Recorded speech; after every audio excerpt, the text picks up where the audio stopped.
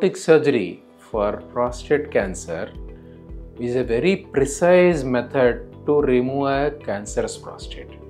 So when we remove the prostate and repair the tissues, we can specifically avoid injuring the sphincter, which is the main protector of urine control.